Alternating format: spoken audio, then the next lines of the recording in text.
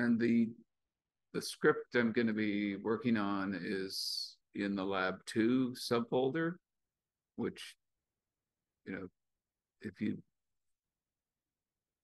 downloaded all the ones that are accessible there, or you could go back and get this one. I don't think I changed it. I changed it a tiny bit today, but you'll get the idea when we run it. So what you're seeing in the bottom right corner is the contents of the lab 2 subfolder. And so a bunch of stuff, two-way ANOVA, which I think we did last week, and a few things that we'll look at next week. And down here, what I'm going to be doing today is log linear regression. So what I'll do is run the whole thing, show you what comes out, and then we'll go back briefly so I can show you exactly where you can tweak things to get your data in there. So I'll select it all. And I say a quiet yes. I changed the order of a few commands here, but you can always go back to the same folder. And what I suggest actually in general is when you tweak something, download, and you've got the downloaded version, immediately save as and like add your name to the front or whatever, so you've still got mine. But yeah, I would, after I do something, use something in class, I would always re-download it then, because I just, when I'm trying things out like the night before or whatever, then I often do some tweaks to it. Nothing substantive, but you might as well get the latest when you do it. Okay, so I selected everything, and you know my favorite expression, let's just run it and see what happens.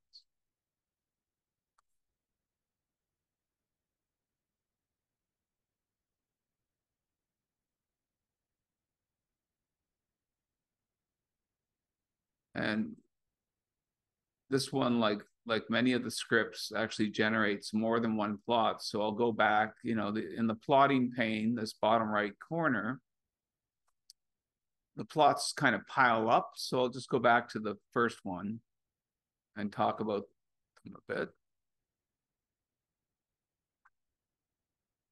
Now we're getting internet instability. Okay. All right. So this data set, I'm going to kind of follow along in the top left as I do it. So we're looking at this first plot, and it's showing you a plot of all these car manufacturers that are in this data set, this part of the data set that I'm using. And the number of cars in the data set for that manufacturer that are classified as compacts versus SUVs. And this is just to give you a notion of the nature of the data before we get into the actual analysis.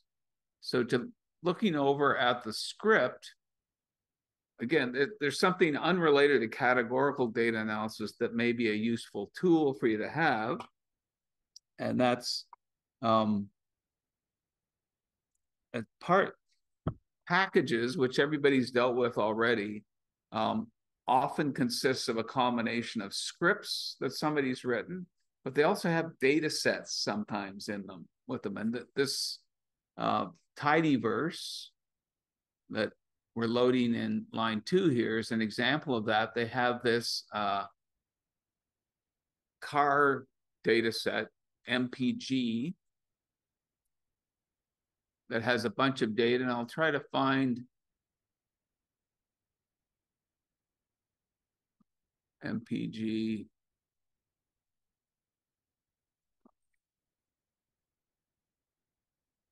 Do this. Hang on a sec. There we go. So just to take a look at the data set for a sec, 234 lines, and it's got the manufacturer, the model of the car, the displacement, that's the size of the engine, and I think that's in liters. I don't know much about cars, but I think it's in liters. The year of the car, this is fairly old data, obviously. The number of cylinders, the transmission. I don't know what DRV is. Somebody, a car person might know that. It's got 4 gears or forward and reverse. I don't know. Anyway, CTY is city mileage, so the number of miles per gallon in the city. Highway, HWY is highway mileage. And then I'm forgetting what FL is. Might be able to figure that out after we don't use it in this example. And then class of the car, and you see compact and midsize and SUV and 2-seaters and minivans and all this stuff. So that's the data set that comes with the package. And then for what we're doing, we want to pick out 2 of the groups, and this is a handy technique for you to know for looking at your data or research data or whatever. So notice that I've attached this MPG data set. That means I can refer to variables in the data set without, remember we used that syntax of MPG $, and then class. So the name of the data set, $, and then the name of the variable. If you say attach and the data set, like I've got in line 9 there, then I can just refer to names in the data set. It'll know I'm talking about MPG. So I'm going to I create in line, oh shit, sorry. I just dragged something I didn't need to. So in line 10, I create a sub data set called GR_compact, which I define as MPG left square bracket, which MPG $ class equals $= compact in quote marks. And then there's a comma and then another square bracket. So that's a fancy way of saying I want to pull out a subset of the data set of just compact cars. So if I just type that down below here in the console, GR_compact, it prints out a bunch of data, the first few lines of the data set, which is just the compact cars. So I create that data set, then I create another data set, GR_SUV, which does the same thing, but picks out all the SUVs. And then I bring them together. So I've done this to basically create a subset of the data set, which is called 2 groups in line 12. And that's just a way of merging or adding together these 2 data sets. So I end up with a data set called 2 groups, which is just 109 observations. And I'll put that up here so you see it. And notice as I sweep down, we've got compacts, all compacts, and then SUVs. And that's all. So those few lines are a good way, Omar, if you only want to look at a couple of lakes, then you just select out those 2 lakes, for example, in the same kind of fashion. So it's just a data management technique. I'm just using it here because it's simpler conceptually. If you're doing log linear kind of analyses the first time, I just wanted a response variable that just had 2 categories. It's possible to have 5 categories or whatever, but for this example, I just wanted to create this simpler data set. It's got 2 categories of the categorical response variable, SUV and compact. Okay. The next thing I do is make the class variable something called, so the class is whether it's compact or SUV, I call it a factor, and that's just preparing it. It's possible to do the kind of analysis we're doing without this translation of the class variable into into what's called a factor, but it just makes the analysis and the output from it just make more sense.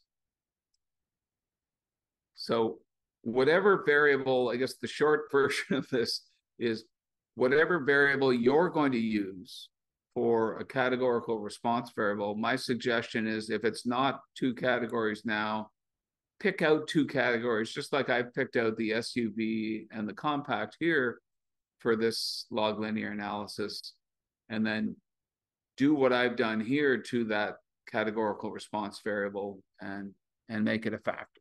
Okay, so the real analysis, sorry, what I should have said before then, looking at the plot, now that we have the data set, is this is the observed data. So you've got some of the observed data.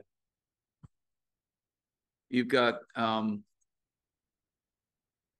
every manufacturer that's there, from Audi to Chev to Dodge to Ford, and you've got the number of compacts for those manufacturers in the data set. That's the first bar. And you've got the number of SUVs for the data set. That's the second bar. So you can tell from this that in this data set, and this is not true of the manufacturer as a whole, but in this data set, all the Audis are compacts. There's no Audi SUV. And there's neighbors of mine who have Audi SUVs. So this is not all encompassing, obviously. I don't think at that time there were Audi SUVs, but at the time this data set was assembled. But so this gives you an idea of kind of what the data look like. And I strongly recommend you do this plot. You'll see the commands for it in a second when we look at them. It familiarizes you. It's kind of doing lab one to your data, if that makes any sense. You're getting to know the data. We're getting to know the fact that Subaru, actually, there's more SUVs in this data set than there are compacts from Subaru. There's no compact Land Rovers. What a shocker. There's no Volkswagen SUVs, you know, so you're getting familiar with the data set.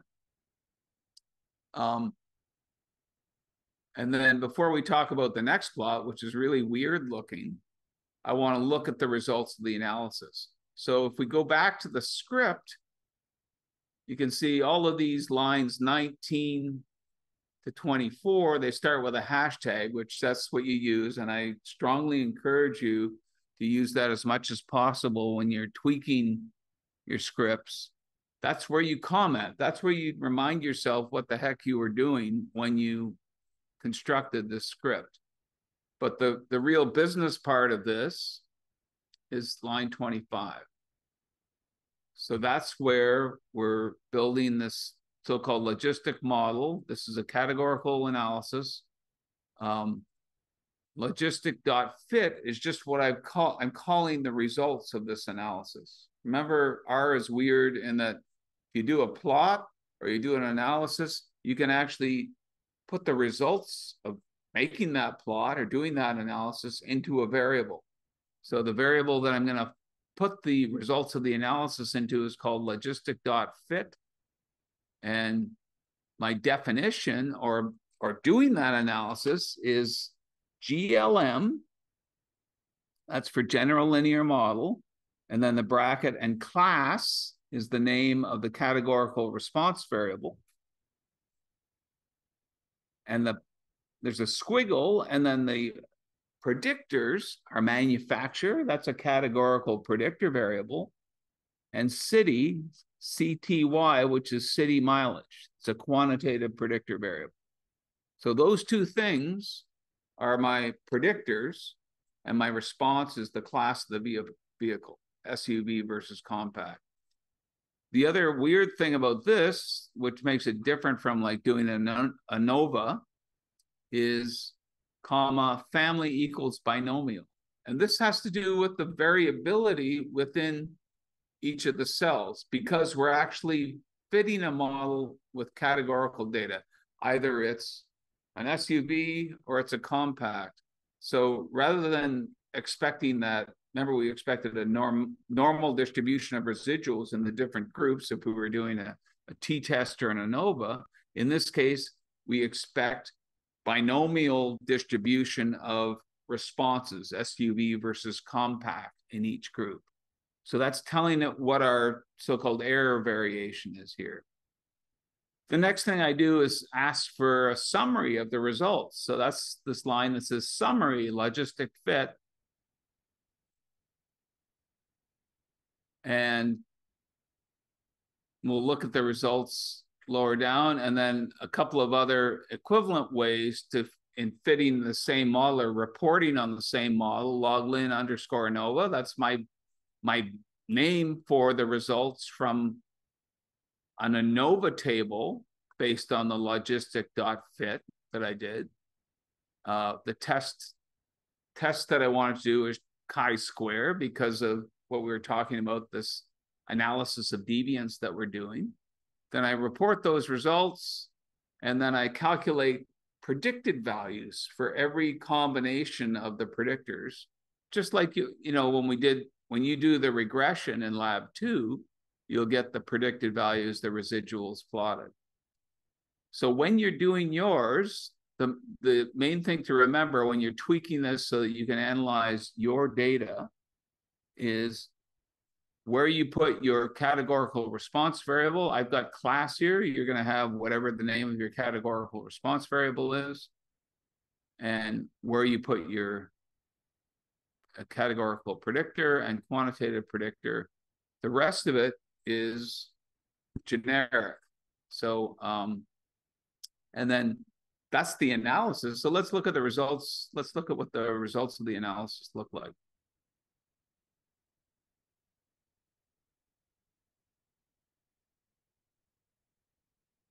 Here. So this weird looking output in the lower left corner is the results of the analysis. And you've got at the top there, it says call GLM formula equals class, squiggle manufacturer plus city, family equals binomial, blah, blah, blah. And you get a bunch of, what it's doing is it's fitting a model as to how, as I said, the manufacturer of the car and the city gas mileage affect whether or not it's an SUV or a compact. And the way that it does that is it's actually fitting a model where the response is the probability of the car being an SUV. So the car is either an SUV or a compact. So that kind of amounts to fitting the chance of those two categories with a given manufacturer and a given city mileage. So what you're seeing on this big long list of the manufacturers is how the chance of being an SUV is affected depending on the manufacturer. So it's individual effects of manufacturers. The bigger the number, the bigger the chance that it's an SUV.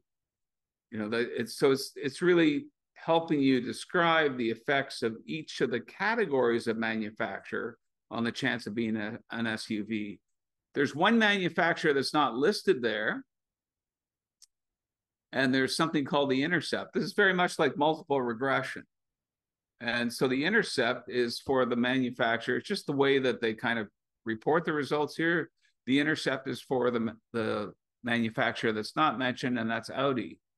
So Audi has a value of 15.75, and all of the others are differentiated by, you add what you see as their effect to that 15.75 to get their chance of being an SUV. What do I mean by that? Well, Audi's got the lowest chance at 15.75. Volkswagen is the next lowest. Its effect would be 15.75 plus 3.2, so around 19. And then the next smallest one, the next largest one, I should say, is, I think, Toyota.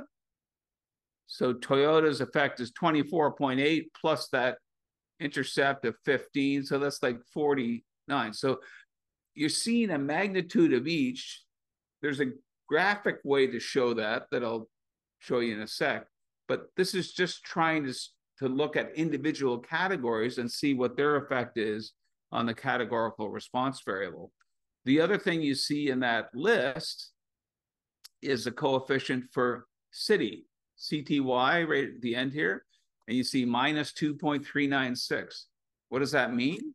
It means the bigger the city mileage is, the less the chance it's going to be an SUV. And thank God, there's something here that actually makes practical sense. Yes, if my city mileage is higher, this probably isn't an SUV.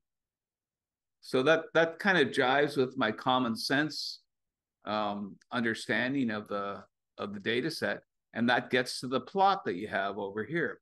So what you're looking at in the plot is on the y-axis, the chance of being an SUV, and on the x-axis is the city mileage, and you're seeing the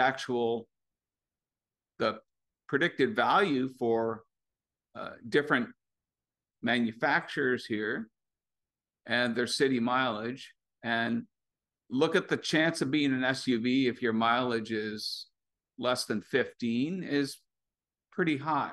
So the relationship you're seeing is sort of like reverse sigmoid. It's like this, and then it drops to there.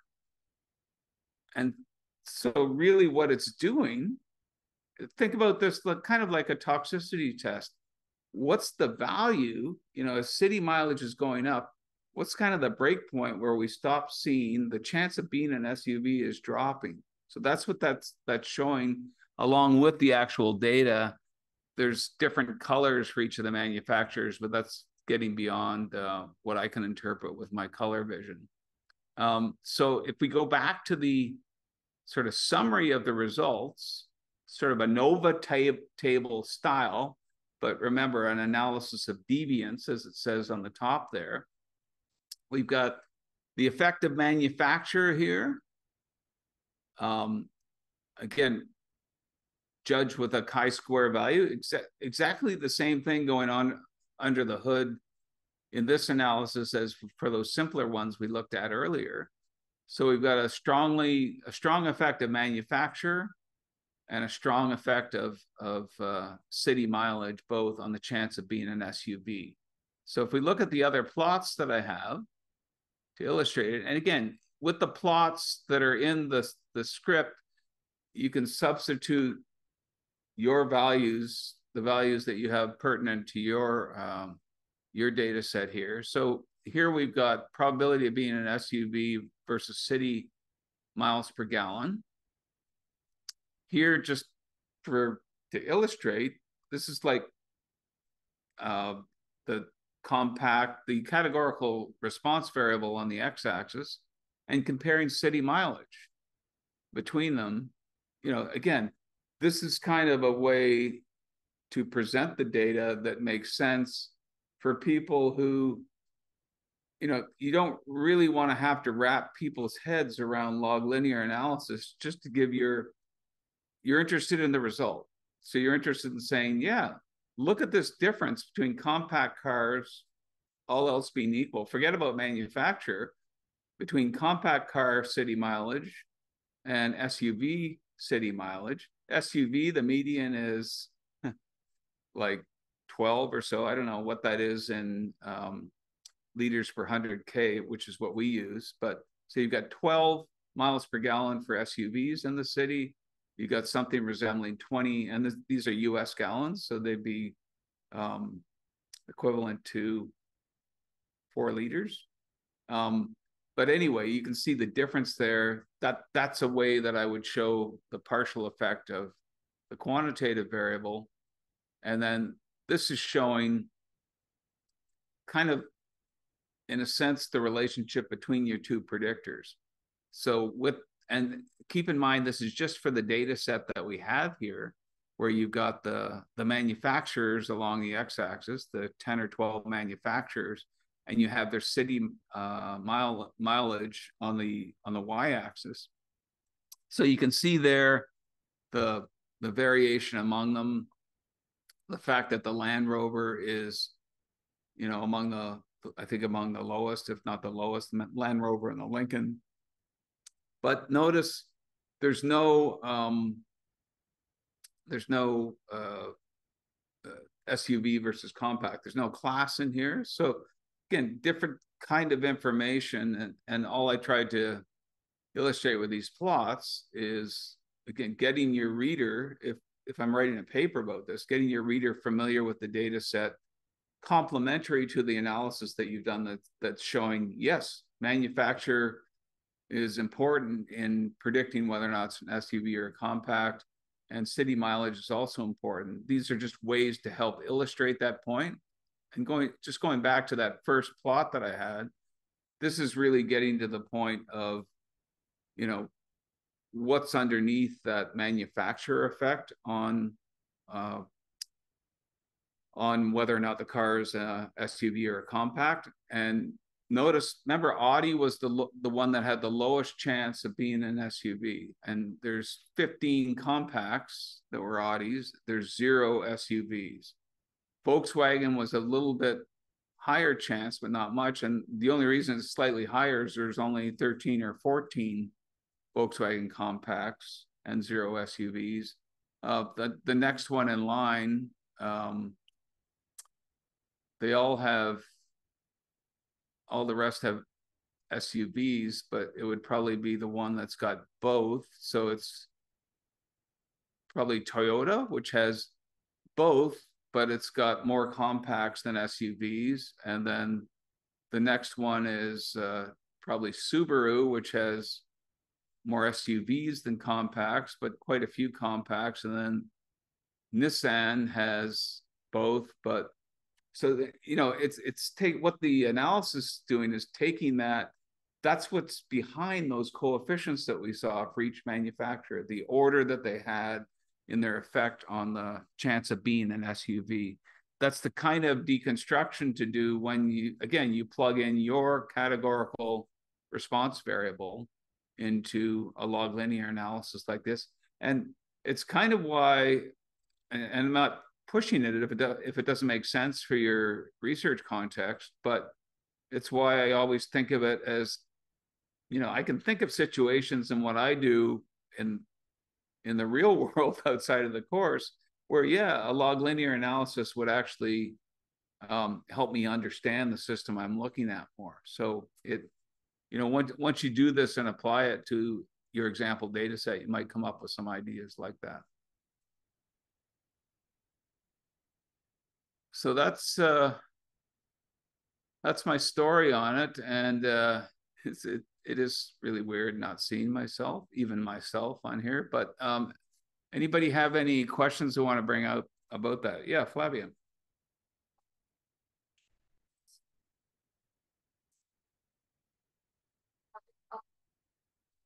Yeah, it's the same. We'll go to it. No, it's okay. Because you'll see it also in the context of doing like ANOVAs and stuff like that. It's the usual syntax for the model. So you've got the response variable or variables on the left side of the squiggle, and then the predictor variables on the right side. So in this case, in line 12, you've got class as a function of or as predicted by manufacturer and city. And the one thing that I did do, and I'll just try it now and see if I blow this up, is put an interaction between them in here. You might not like it, but we'll try it.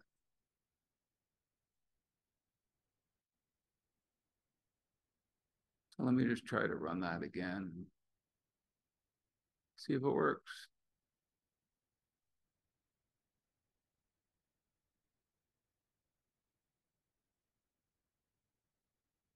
Maybe.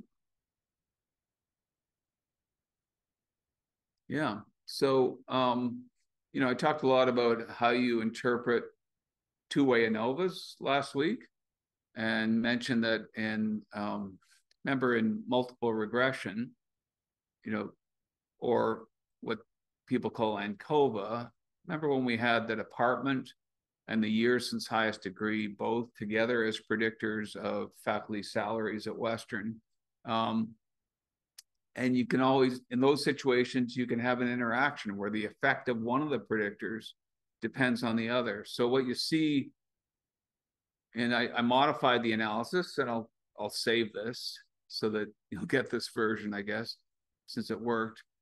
And you see in the analysis of deviance now, you've got the effect of manufacturer, the effect of city gas mileage, both highly significant, and then interaction between them. So that's saying, did the effect of gas mileage depend on which manufacturer you looked at? And things are a little challenging here because we've got obviously quite an unbalanced design. Unbalanced in the sense that, think about both Volkswagen and Audi. We don't know the effect of city gas mileage specific to Audi because there's none of the SUVs there. So there's some unbalancedness in the data set, but what this is telling us is we don't really have good evidence that the combination of, like, the effect of city gas mileage depends on which manufacturer you look at. If I was doing this for real, what I would probably do is only look at manufacturers who produced both, right? And that would be kind of a fair comparison, because this analysis is being a little bit weird because you've got manufacturers like Audi and Land Rover that only do one or the other. And it makes it challenge, just like when you're doing your study or anybody's study where you have this combination of factors, but none of this combination of factors. It makes it very challenging. Forget about the stats challenges or whatever. It makes it challenging for you to make conclusions about how they work together because you're missing combinations of them. That comes out in multiple regression when you have, that's why people worry about correlated predictors, right? If two of your quantitative predictors are highly correlated, which in some cases they probably will be, then you can't disentangle their effects on the response variable because you never see them. You never see a high value of this one with a low value of that one if they're positively correlated with each other. Okay. Anything else from people?